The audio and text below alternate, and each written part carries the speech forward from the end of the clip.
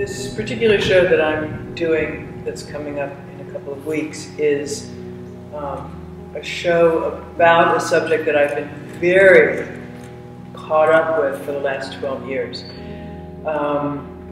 When I first, as a 53-year-old, I first heard the story of Emmett Till on the radio. Emmett Till's body was found in the Tallahatchie River August 31st, 1955.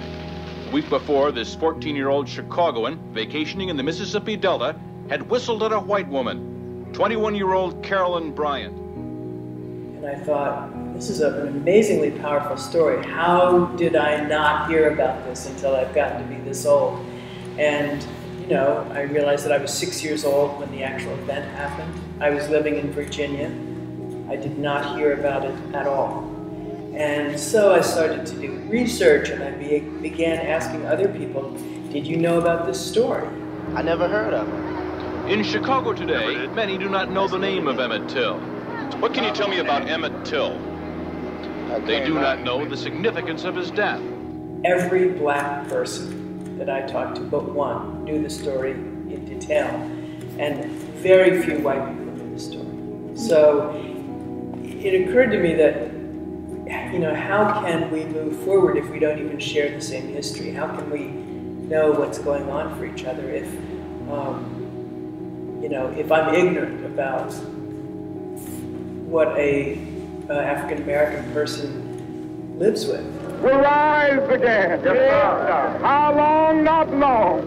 Yes, sir. Because no lie can live forever. Yes, sir. The title of my show is My Racial Ignorance, because I was stunned by how amazingly ignorant I am about, you know, what has happened in my country, what's happened in my state, what happened on the piece of land that I grew up on, which had been a plantation.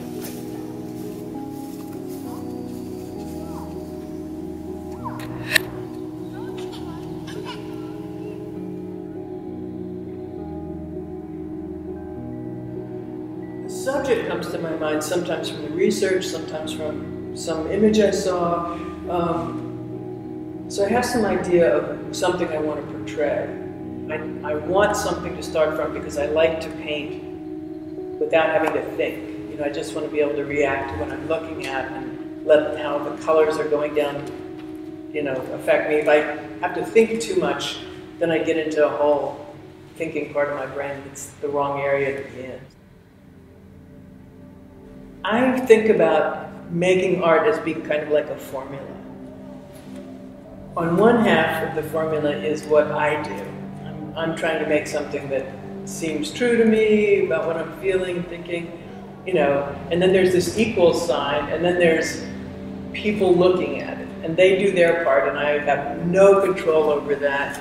And I've been struck in the past by paintings that I sold to people that they had a whole different story about what was in the painting than what I thought I was putting into it. And I realized, of course, they have to see it given their own story, their own history.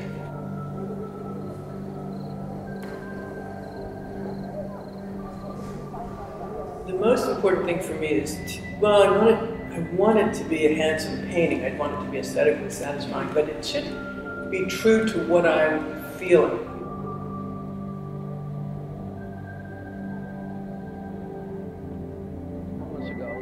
And that's another thing, is that I've really been struck, especially during making this show, how important it is to not know what I'm doing. To be in a state of, I don't know. I'm going to do stuff and see what happens, and then I'll react to that stuff.